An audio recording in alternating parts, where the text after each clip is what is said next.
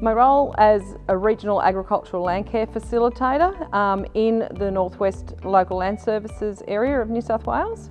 I'm based actually at Lorroi, but my host organisation is Northern Slopes Landcare Association, and I share that role with Lana Andrews, who's based in Tamworth.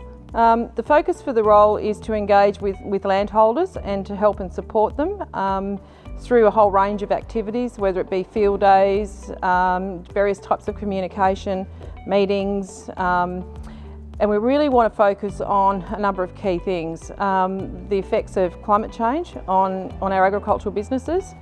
We want to also look at market demands, the challenge that farmers have from external influences on their farms and their commodities. Then we have provenance, which is understanding how customers feel about the products that our landholders are actually producing, to try and understand quality and, I guess, nutritional value in our food that we are growing.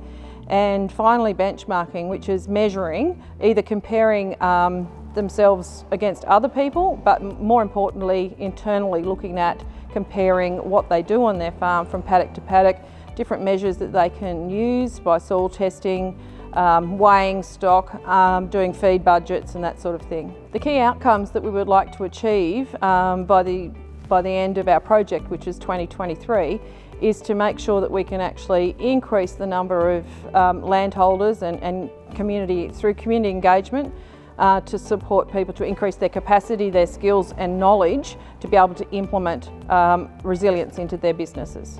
A primary objective through the project is to focus on agricultural production and to ensure that people are supported and equipped to change and to make changes in their business for resilience, but more importantly to focus more on profit as opposed to production.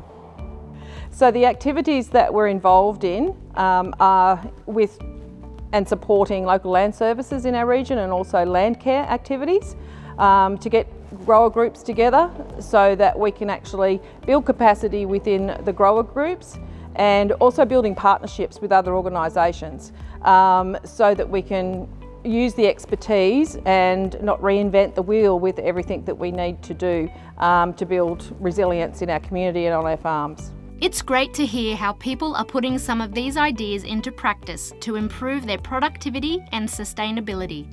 We're going to hear from sheep producers Justin and Lorroi. When we first bought our farm, it was very degraded due to old traditional farming practices, set stocking and things.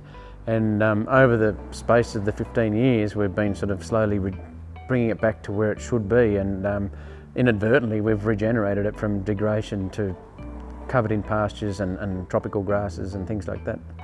We've done some deep ripping to basically remove the hard pan that was left there by farming practices. Resting country to let it regenerate itself through rotational grazing. And in the last 5 or 6 years, we've sort of started to wean our country off chemical inputs, so chemical fertilisers and sprays. They're not completely removed at this point, but we're working towards weaning them completely off. So most of our inputs now are not necessarily organically based, but biologically based. In this drought, it's been a very huge learning curve in building resilience for us, our health, our family, as well as resilience on our farm. The best thing to do is to get in early, make decisions early for a better outcome as the drought continues, which means either destocking early, keeping our ground cover, which keeps our resilience, water infiltration. For when it does rain, it responds really quickly. A third of our place has been taken from conventional farming country. When we first bought a new block next door, it was wheat stubble, and first thing we did was sow it down to tropical grasses. The tropicals are very productive in comparison to cultivation country. They are better than natives, but the resilience of the tropicals, we're not sure how they're going to stand up, because natives have been here since forever. We're hoping the practices that we're using to get our tropicals more productive, once we get time and money to be able to do so, we're going to apply the same principles to our native grasses and turn them into very productive native grasses. Most native grasses in this part of the world are treated as a second-rate thing. and people want to plough them out and grow oats. We think that we can actually make our native pastures by increasing our biodiversity and fixing the soil, that they'll become very productive and more resilient because they are naturally occurring. Soil carbon's a good one and an easy one to measure. When we went there, our organic carbon in our soil was 0.7, which is very, very poor. So we're striving to get it up to sort of in the area of healthy soils, which don't know exactly where that is, but I know that they've talked around 4 as a healthy soil. And I think we've nearly maybe tripled that in the time we've been doing. So that means, our water infiltration and everything's going to be the spin-off of that. With our livestock, our numbers have just decreased significantly. 2 years ago, we were carrying probably a couple of hundred head of cattle, plus our 2,000 ewes from our stud. We run Dorpers, so we have a stud and commercial. All the commercial ewes have gone, so we're back to about 800 stud ewes. But in the end, you said adversity creates opportunity, and in the end, we'll end up, say in 5 years' time, our flock will be so much better as if we hadn't gone through this drought. Nick and Alex Anderson, beef producers from near Malali, have been using the drier conditions to reassess their business operation. It is through benchmarking that they are able to identify opportunities where they can make improvements.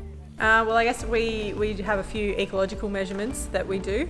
One of them is soil testing. We do annual photos where we have ecological monitoring points, and we measure things like ground cover, species diversity, perennial versus annual composition, and we also do a lot of feed budgeting, so feed squares, working out how many stock days of feed we've got in front of us, and then we do some financial. Obviously do all the ecological benchmarking, but in terms of finances we're monitoring the obvious things like the price of cattle in and the price of cattle out, but we're also measuring a lot of things like the cost of carry, so we're trying to really monitor our expenses, keep the expenses low, which means that there's more profit in smaller growth rates and things like that. Rather than chasing massive growth rates, we're just chasing profit.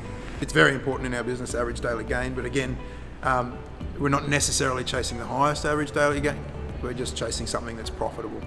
So we measure our kilos of beef per hectare that we can produce. And then when you link that back to the expenses, quite often if you're chasing an extra 0.1 or 0.2 kilo a day for the sake of a few kilos of grain here and there for the animals, it actually doesn't add up.